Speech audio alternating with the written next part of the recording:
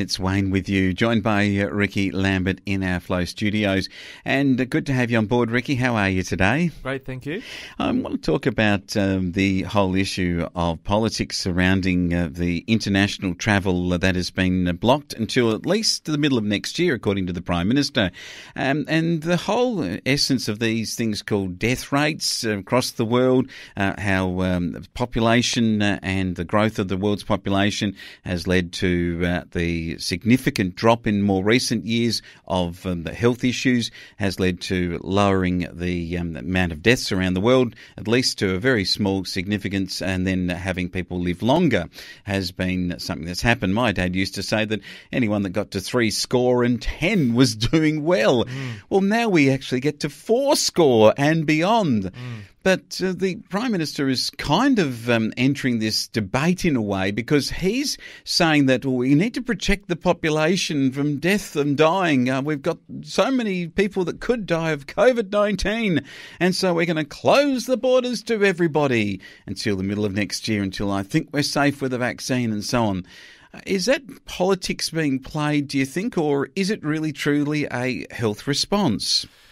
There's definitely pandemic politics at play here. I've been talking about that for a few months now. The way the governments are playing the closed borders, tough borders rhetoric to get an election outcome. There will be a federal election, funnily enough, maybe just before the middle of next year. And it's working a treat for premiers when they say they're going to keep the borders closed. It's working a treat with voters who are very fearful of the virus. But go back to the budget night last Tuesday, and where the government said in quite a telling comment that they expected by the end of this year, those who want to be vaccinated will have had that opportunity. And they see that as a benchmark for reopening the economy. So they didn't say we will have full vaccination. They're clearly respecting that some people don't want to get vaccinated. There are people in other parts of the media who are freaking out that people don't want to get vaccinated. They're not interested in getting vaccinated. And now you've got, at a business lunch yesterday, the Chief Executive of Virgin Australia saying, well, we need to open sooner than the middle of next year. We have to accept that some people may die. Yeah, that's right. Jane Herdlicker said that she did not agree with the current stated reopening date of mid-2022, and that the federal government had put this forward and it was part of its budget papers, and that she believed with a viable vaccine in place for a large enough portion of Australia's population, the country needed to reopen its borders or risk being left behind by the rest of the world. Is this quite possible that from a tourism point of view and economically, and even if we looked at the situation where we're having the haves and the have-nots of travel with the Prime Minister. We got cricketers and tennis players and Olympians and even Paralympians, where all are being pushed out overseas to be flying the flag for Australia, but they can all come back straight away, except if you are one of the 35,000 other Australians. Well, then you just have to wait your turn. Yeah, there seems to be double standards here about how people are being allowed back into the country. The government sort of seems to be making it up as it goes. We're tracking the situation with vets, for instance, veterinarians, that is, that there's a huge shortage of vets in regional areas in particular. And last week they granted an exemption for anyone who wants to come to Australia to practice as a vet. So it just seems that they've got this veneer over the top of the economy of, well, we're not going to let anyone back in here because we want to keep people safe from COVID. But there's plenty of exemptions if it ticks a box for the government to solve a current problem that they're facing. Okay, you've studied a bit of the population trends and come up with one of the graphs that seems to indicate that where we are right now, we've probably reached a threshold in terms of mortality rates, where the world's population is continuing now to get bigger. As a result, we've got things like COVID-19 and SARS viruses, and in some cases in countries in Africa like Ebola and other things that take the big swathes of population. We hope not too many big bits because they're deadly viruses, but are we likely to see the mortality rates in fact increase? That is, more people per thousand will die as the world's population gets bigger. Well, going back to what I was saying about the budget night, the Treasury estimates, somewhere squirreled away there, they would have projections of exactly what they were expecting when the economy was going to open. It's farcical to think that the government doesn't have a date when it wants to reopen the economy, because it'll have these projections like this graph I've got in front of me, which shows that by 2018 we had reached, I think, a sweet spot in terms of deaths per 1,000 people in the world. Alleviating poverty all over the world and better healthcare all over the world brought that rate down from about 16 per 1,000 in the 1950s. People remember polio and things like that.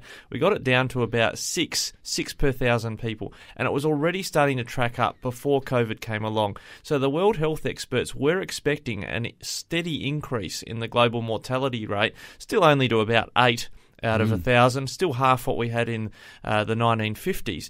So COVID didn't come as any surprise to global health officials. They knew that something was coming that was going to start ratcheting that death rate slightly up again. But yet we've got this panic and all of these massive restrictions on people's liberties because of one virus, when there are plenty of other reasons people might die, such as the flu. Yeah, I think that's right. And the numbers that and the death rates in Australia, certainly because we certainly haven't had the massive, under 1,000 people for Australian deaths. When we consider in some places in the world, like in India, we're getting literally hundreds of thousands of deaths occurring in a given week. So this would seem to indicate that we're in a protected place. Is the Prime Minister right to maintain that protection, right to keep us all protected, right to maybe keep us protected until the middle of next year? Well, overall across the country, and I was working at a school last year, for instance, we had record attendance rates at school because social distancing was being practiced, better hygiene was being practiced, and no one was getting sick. So we have had nowhere near as many people dying from the flu, for instance, in Australia. Now, I use the example of speed limits. If you wanted to eliminate deaths on the road, everyone could go at 20 kilometres an hour. You could just ratchet down the restrictions all the way down so everyone's driving so slow that no one's getting hurt on the roads. You go, well, we've saved so many lives on the roads. It just takes you 5 times as long to get somewhere. Yeah, and that's what's happening to our economy. Yeah, and the same with that example. Your grain trucks have to move at 100 kilometres an hour. Your trains have to still go at speeds and so on, so that we can get to port those produces and get them onto planes and so on and so forth. So therefore your economy would be affected if you did bring that example. And it's the same thing, I think, with the blocking of the borders. Okay, is it political then? So let's say that the election is to be held federally in May of next year, and suddenly the Prime Minister's protected us all until June, and then suddenly the borders are thrown open for all of us to fly and get on a cruise ship and return to touring like we once did.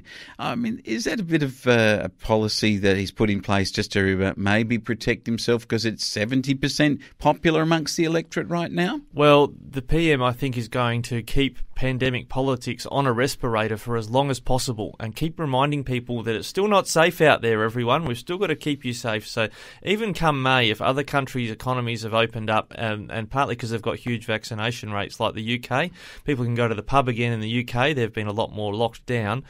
He will keep that memory of the pandemic in front of people's minds, because that's what they know will work for them, particularly with the older voter demographic when it comes to an election. And what they'll do is they'll dangle all these carrots. If you vote for us, we will reopen the economy again. They'll be expecting that to work a treat for them, and it probably will. Ricky, good to talk to you about it. I still have a feeling on this that somebody's going to, once this particular pandemic's over, they'll find another new one to make sure that we're all fearful. We'll follow it through again at flownews24.com.au if you want to see more. The graph that Ricky has put together, that is where you can find it.